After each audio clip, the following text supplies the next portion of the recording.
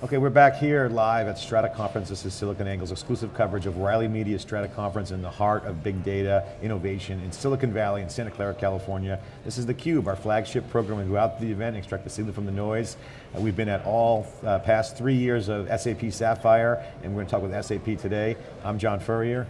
I'm Dave Vellante at Wikibon.org, and this is our in-memory segment. We're talking about the application of in-memory architectures, particularly in big data generally and Hadoop specifically. We're here with Chris Hallenbeck, who's a data warehouse architect for SAP. Chris, welcome to theCUBE, but thanks for coming by. Thank you very much. So, good to be here. Yeah, so we've been talking a lot about in-memory. You guys had a keynote this morning.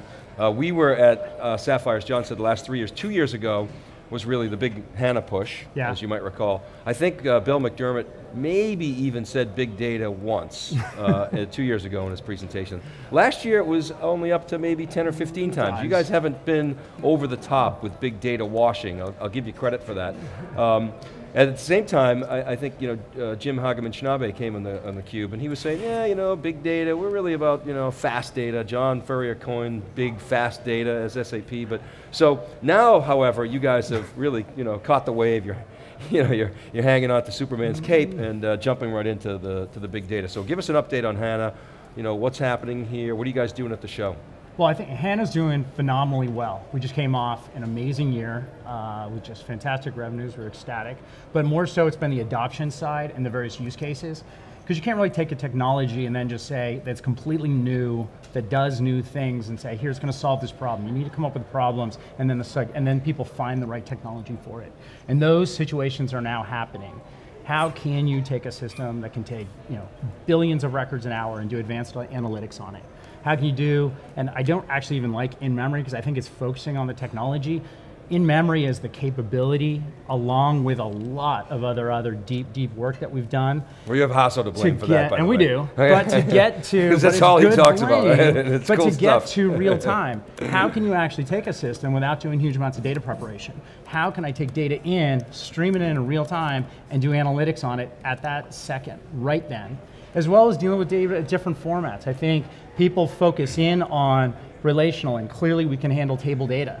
But then what's unique about Hana versus building these complicated landscapes that we've gotten through NoSQL and other stuff is that Hana also can take that data that's accessed relationally and make it available multidimensionally with just the metadata layer to do that. We don't make a copy of it.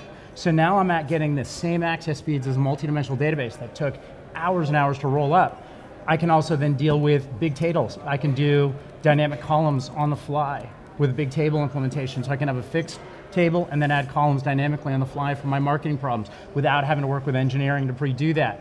We're getting into adding spatial analytics to the system. We also have extremely deep text analytics, so I can take unstructured information, I can do language identification, stemming and tokenization libraries on the main 10 languages, so I can do deep sentiment analysis, all in Hana, in real time, on data without data prep. Yeah, so I think that you're making a really good point. We like to talk about the tech, but it's all about the business value and the productivity impact that systems like Hana can have on an organization.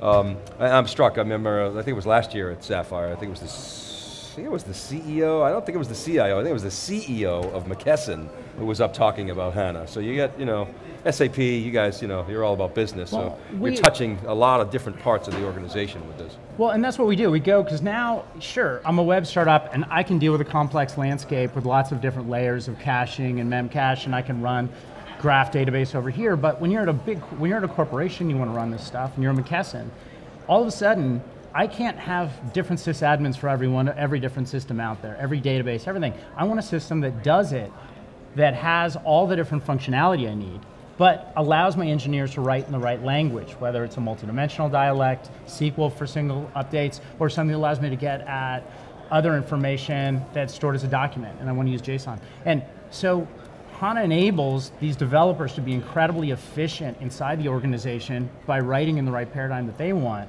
but only having one database to manage. So I don't need to have all these different specialists on all these different systems out there and NoSQL variants, many of which are awesome, but many companies don't want all those different pieces. They want one system that solves those problems and then can do that all in real time. But now our previous guest was talking a little bit about the greatness of SAP as an ecosystem player, you guys as an application provider. It's a small SQL database specialist. And he expressed frustration that Hana is basically locking him out. He's closed. He can't bring his database and his use cases and his small customer base and take advantage of Hana. What's your response to that? SAP's philosophy, will you open that up for other sort of NoSQL databases? Why or why not? What's the reasoning and the philosophy behind the current posture? First of all, establish what your policy is there. And it's funny, I'd say it's totally the opposite, because coming from, ours is actually to embrace other databases. So a lot of the work we're doing. Historically that's the case, right? Yeah, so we've opened up our APIs to third parties that are directly competing on our BI layer. We've opened it up. I'm working directly with a lot of independent software vendors, ISVs, to port their applications to Hana that make exact copies like competitive products with our own. And now we're opening it up, eventually moving into, we've talked a lot about starting to work towards data federation and other pieces that will tie into all the other databases, so that you can work with Hana and you can get data out of other systems or allow them to get data out of Hana. So we're trying to build and be extremely open in our ecosystem. Now I think the part of that might have been more on the application side, and clearly there is when you're writing an ERP system, you need to be on a ACID compliant system that can do transactions and handle that type of load. And that's a different channel, obviously. I'm on the database world, and I think in that world, the major players are out there that you have, the Oracles and IBM, sure, and obviously our own Sybase ASE, and we've extended that to Hana, but that's a pretty rare But just piece. to clarify, so the SAP's approach is open. Completely. Through your APIs, I can bring any NoSQL database into Hana and apply whatever use cases I want from my customers, right? And it's a matter of just interacting with your API, right? Yeah. Okay. Yeah, and our APIs are open. All right, well, so you hear it here. So now I want to talk about Intel a little bit. You guys, you saw the Intel distro announcement. You guys have just done the keynote, SAP and Intel talking together. So talk a little bit more about Intel. You guys have obviously made the bet. Everybody's betting on Intel, obviously, but what does that mean for you, and what do you make of this this Rhino distribution? What does that all mean? Well, I think, Hana itself was a 5-year really co-innovation project with Intel to leverage. A lot of what we do is how do you move and pipeline data through the different memory architectures, the different caching levels within the chipsets now. And to do that effectively and do you have to have very low level access to the instruction set, and then ultimately to do vector-based processing. So you can do huge numbers of integers can be processed in a single clock cycle. You can only do that with you kind of got to pick your horse there. We chose Intel, they've been a phenomenal partner. They're actually taking those same types of techniques that we innovated with Hana with them, and they're actually bringing that to Hadoop. And by doing that, so people at the enterprise level are now embracing and saying, we see that Hadoop fits in our infrastructure, and they want to do that, but then when you start encrypting the data, you have to have it at rest. Hadoop, which not always the fastest to begin with, all of a sudden gets incredibly slow. Intel's work very processor intensive is bringing that back and making that back into acceptable ways, but bringing that data so you can have data security and all the different issues you need around data governance into and making that really acceptable, but putting the processing power they have behind it.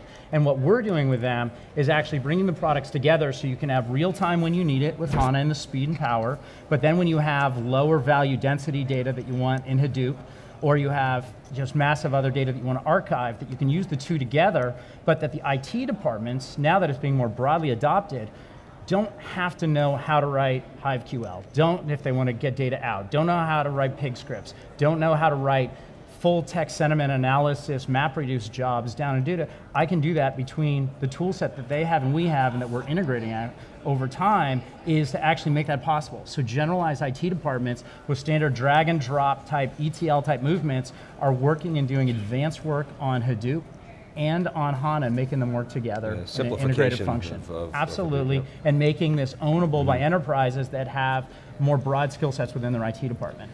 Chris, talk about Hana and SAP in context, because obviously they don't hype up a lot. Jim Schnabe said to me and Dave on a one-on-one last year, we like big data, but we don't want to hype up, and SAP is a very buttoned up conservative company. But his point was, yeah, of course, but it's really hype market. And SAP doesn't usually get a lot of credit as being a big data player, when in reality, you guys are out there. Can you just talk about some of the big data mojo that SAP has? Yeah, it's funny. We present it, and then everyone goes, wait, you're one of the only companies we've ever found that actually has every single piece required to do all this? Why don't you talk about it? And we do seem to have... I think we said that on theCUBE too, at Sapphire. So, but that's the point. You have a lot of all that messaging. So I've been doing as analyst. interviews and working with them, and they all come back with the same thing. And I think that's a function, really, we say let's not use the big data. We talk about that and say let's not be perceived of as hype, we want to be given credit for what we've done. So you have Hana at that core, allowing you to do, and we have even up to petabyte instances that people can come look at. Actually, the instance is running here in Santa Clara that people can look at that runs a petabyte of raw data, and you can query it, doing tens of thousands of queries per hour with nothing, a petabyte in less than 3 seconds. A majority of queries, worst query 3.5 seconds. I asked Billy Bosworth, the CEO of DataStax, and we're short on time, we have like 20 seconds left, so I want to ask you this. For all the noise that's out in the market, and there is a lot of noise, you walk out here and you see a lot of action going on, and it's good action, it's just growth in the marketplace, but there's a lot of noise. So what do you say to people when they say, how should I squint through the noise to look for the signal? What would you advise them? I actually advise them to come talk to us. And I mean that by, you're not going to find that written down because we do not do a good job necessarily at sometimes, but a little self-serving. No, of course it is. But and I think there's other people to talk to. But when it comes to SAP, talk to us last. Having don't talk to us. We're not really. Having the pieces that administer your problems and the different data storage. That's a good answer. Of course, you're not going to say don't talk to SAP, but no, seriously, like in looking for use cases, like specific data points, like number of deployments. What should they look for evidence within SAP? So when they do come talk to you, what are you presenting to them so that you can show them the signal? Is it number of deployments? Is it certain architectures? That was my question, was looking for more, meat on the bone. Like, okay, there's all this noise. Where's the signal? And what? Yeah, what we do. Can you show we do a them? number of deployments. We show different types of use cases that we're now supporting in reference architectures that are actually implemented out there, solving problems that people have been trying to do. How do I do streaming information off of like gaming systems and do real-time promotions when you die, like within a millisecond, using statistical analysis? How do you wire that system together? And we have those in production, and we have those reference architectures and then the references for them to check out. And we post a lot of that on saphana.com as well as, but it's not just about Hana, there's a whole ecosystem of products to support it, and we present those out to them. Well, I got to say, we were very impressed. Past 2 years in particular, SAP really lays out kind of the gold standard, because they had, with the SAP announcement, they really laid out this whole in-memory, speed of business was a great message. And then last year, you guys laid out a lot of use cases. And again, that's what we recommend to folks, saying, hey, when you want to squint through the noise, just look for the meat on the bone, look for the sizzle and the steak. And you guys are doing a good job. So with that, any teaser for this year's SAP Sapphire that you can talk about without Jonathan and Becker going crazy about? Without me getting crazy in trouble? Yeah, let's avoid that. I mean, high level, can you just talk about a little bit of what SAP Sapphire is going to focus on this year? Last year was like examples, you had customers up there, McDermott and Schnabe were awesome, and you guys laid out essentially follow-up to the year before, which was vision and I think a lot of people have been clamoring around, what is this real-time data platform? You have all of these great assets for moving data, for analyzing data, both multi-petabyte systems that we have through, let's say, Sybase IQ and speed on ASC for transactional. Well, how are you guys actually going to bring all these together? And we said that's the real-time data platform. And fair enough, people said, you haven't really told us how that all comes together.